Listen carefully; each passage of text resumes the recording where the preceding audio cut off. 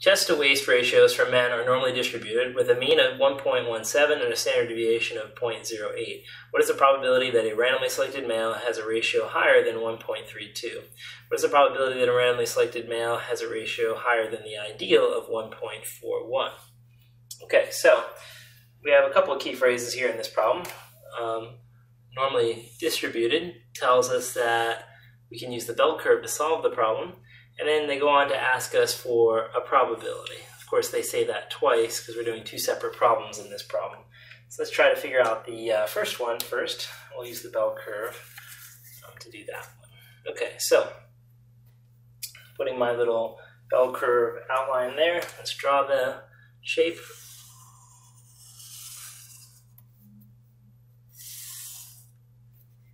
Okay, now the mean and the standard deviation will be the same for both problems.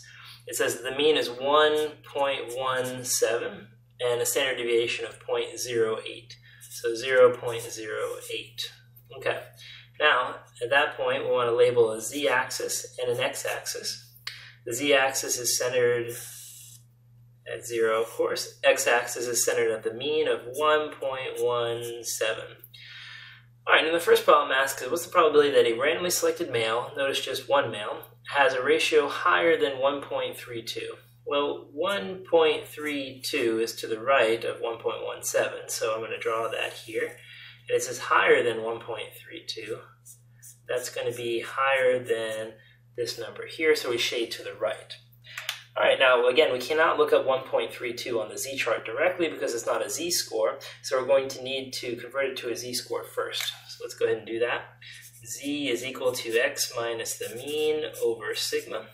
So therefore, we're going to have 1.32 minus 1.17 over 0.08. Okay, so let's see what that gives us when we do that. So we'll have 1.32 minus 1.17. Divide that by 0.08, and we get the answer 1.875, and we'll round that to 1.88. 1.88. Okay, so 1.88 is the number. Okay, so 1.88 is the corresponding z-score that we need to look up, and when we look that up, we're going to get the area from here to here, which is not the area we're looking for. So at that point, we need to get that area for the white space here, and then do our subtraction to get the tail area. Remember, when you're looking for a tail area, you subtract from 0.5, which is the total area for half the curve, and that will give us the area in the tail. So let's go to the z-chart now and look up 1.88. Okay, so I have to find 1.88 on the curve. So we're going to go move this table up a little bit till we see the 1.8 row. There's the 1.8 and the 1.9 row. And we want to go to 1.88, so we actually need to go to the next to last position there. That'd be this value here in the 0.08 row or column. So 1.88 gives you the value 0.4699. Okay, so we find the answer 0.4699. To get the overall area for this part of the curve, we have to do 0.5 minus that area in the white space, 4699. And we'll do a little old school barring like always here. So 10 take away 9 is 1, and then 0, then 9 take away 6 is 3, and then 0. So we get the answer 0.0301. So the area in here is 0.0301. So about 3% or so. All right, now, the next part of the question asks for the probability that a randomly selected male has a ratio higher than the ideal of 1.41.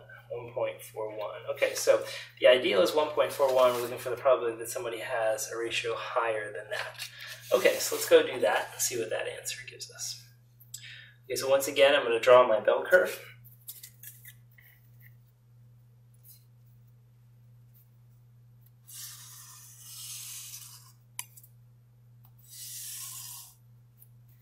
And we'll label the mean and the standard deviation like we always do. So 1.17 again and 0.08. The mean for z is 0. The mean again for x is 1.17. And then we're going to be looking for the probability that someone is higher than the ideal of 1.41. So 1.41 will draw over here, and higher than that again is the area in the tail.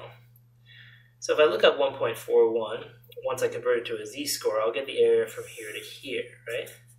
Remember, we can't look up 1.41 yet. We have to first calculate the z-score for 1.41. So let's go ahead and do that.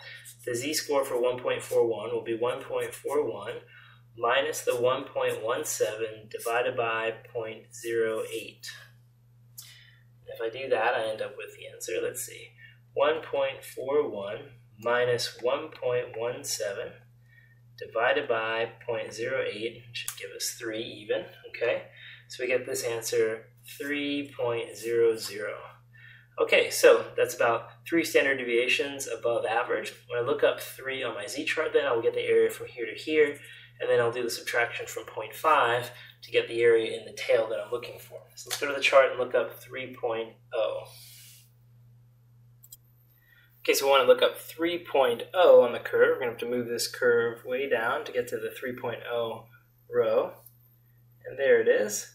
And that very first number is the 3.00 position. So that number is 0.4987. 0.4987. Okay, so when I look up 3.00, I get 0.4987. That's the area from here to here.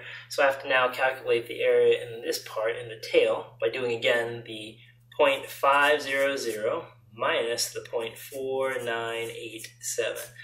And again, doing this subtraction, 10 take away 7 is 3, 9 take away 8 is 1, and then 0, 0. So we get the answer 0.0013.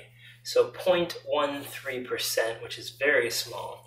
So the probability that someone's chest to waist ratio is greater than 1.41, which is the ideal, is the same as the probability that a z-score is greater than 3. And that works out to be just 0.13%. So a very small probability of that, a very small portion of the society.